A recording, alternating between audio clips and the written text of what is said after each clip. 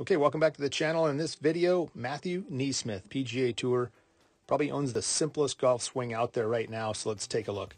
Just a quick reminder, if it is your first time to the channel, please hit the subscribe button, and if you like the video, hit the like button as well, because the like really helps the channel grow, so thank you so much for that. So great setup position here, obviously a big, powerful guy, and he gets his club going up, just beautiful plane on the way up. So if you're working on simplifying your own golf swing, this is certainly one to try to copy or emulate, because it's short and very simple. Up the plane, get that club in a nice light position, as we call it, as it goes up. So that shaft up there nicely, a little steeper than the shaft plane. And a little 3/4 look at the top. Perfectly flat left wrist. Just a simple look there. And as he drops it, planes that thing out nicely. And this week, getting it going left on the plane beautifully through impact. He has the face a little more open coming down than some players at this point, but still flat left wrist. And like I said, on the plane beautifully this week, coming around to the left, which gives him a lot of face control. Taking a look here, an approach shot with a wedge. We can see once again up the plane beautifully. Left arm right along the shoulder plane. Good place to be once again if you're simplifying your swing, especially with the wedges. Back down to that plane, and not as open as some players get. He doesn't get the lower body really driving as hard as a lot of players. That's not as open as you see a lot of players using his arms and upper body slightly more than the next guy.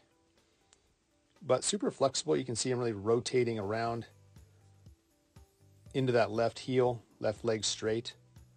So still creates great movement, just not quite as flexible probably as the hypermobile PGA Tour guys out there. But super simple angles, and as long as he's got the tempo going to keep that thing left, he can control that face through impact. When we take a look at a slow-mo version here out there on the practice tee, once again, a little more open face for his game, working with that tour striker ball on the way up, toe up here, really pinching that together, keeping that ball in there.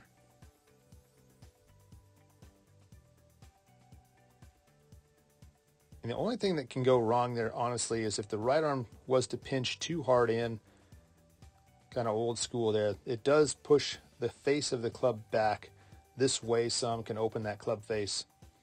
And you'll see a lot of players at this point on the plane, and the face already more down this way, facing the ball, not as much facing out this way.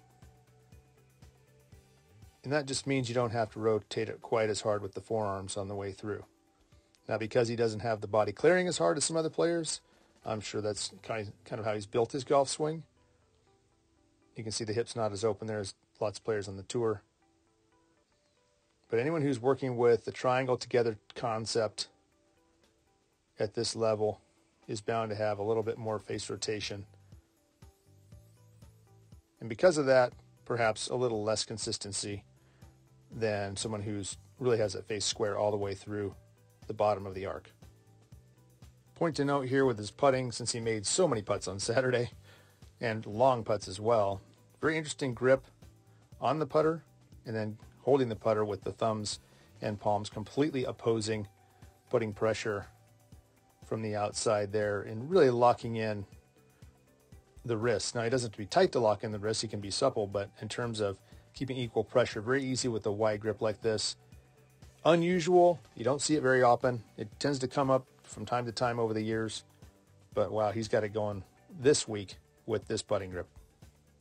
Okay, and lastly with the driver here, obviously not the best angle, but we can see great setup, good modern setup, not butt out, belt line sitting 90 degrees to the low spine, great there for the back.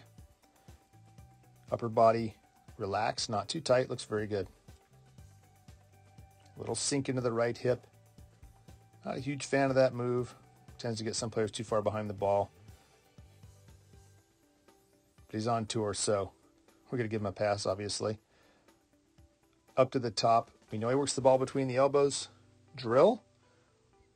Gets the face a little more open, a little more cupped. And with the right hip thrusting hard, coming this way, we'll get him up out of posture sometimes, and that will flip that club face at the bottom. Could be trouble on some weeks. This week, obviously, he's ripping it. So we hope he gets it all the way to the house on Sunday, keeps making a bunch of putts and gets a win. And for the average player out there, obviously great technique, get you all the way down to a low handicap. But for these guys who are really trying to keep that ball just in this corridor out here, can be tougher to get that going week in and week out. Okay, that's going to wrap it up for this video. Matthew NeSmith, thank you so much for watching, and we'll see you in the next video.